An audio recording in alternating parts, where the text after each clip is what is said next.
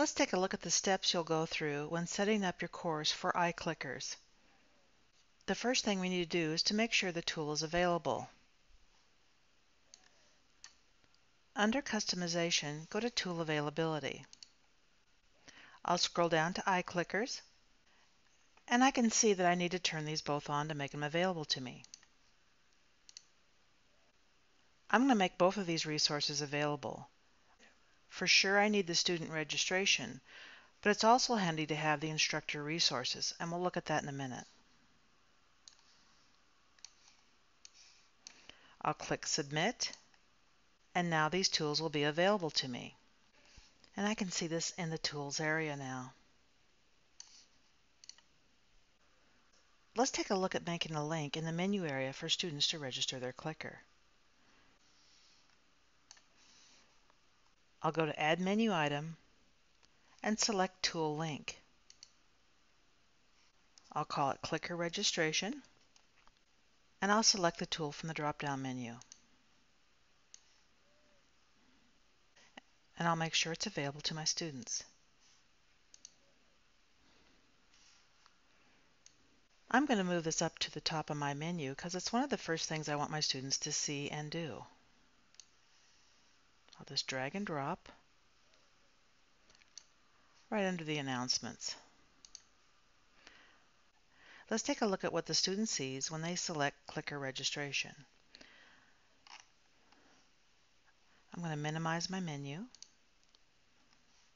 and the student is prompted to enter the Clicker ID number. The Clicker ID number can be found on the back of the clicker itself. However, the Clicker ID can also be seen when they power up their clicker. The student simply enters their information here.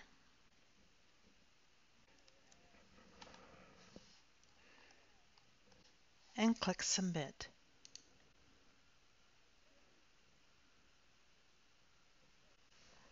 Since we went ahead and turned on Clicker Instructor Resources, let's take a look at that tool that's available to us now. I'll go down to Course Tools and select the Clicker Instructor Tools. Here I need to get an SSO key to run with my iClicker software. I'll copy this key and I'll launch my software.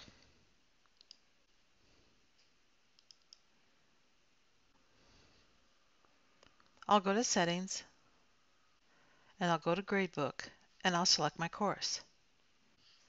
I'll log in here and use that key that I just copied.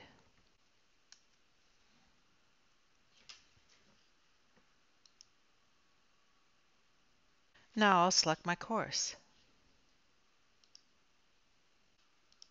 I'll click Save. I'll open the gradebook and I'll select Sync Roster.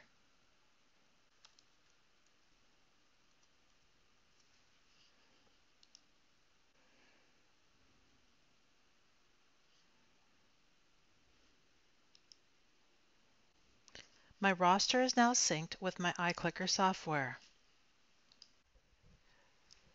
And don't forget to enter your own clicker ID in Settings for Clicker ID. Also remember to check your frequency code for your room. its.unl.edu SRS.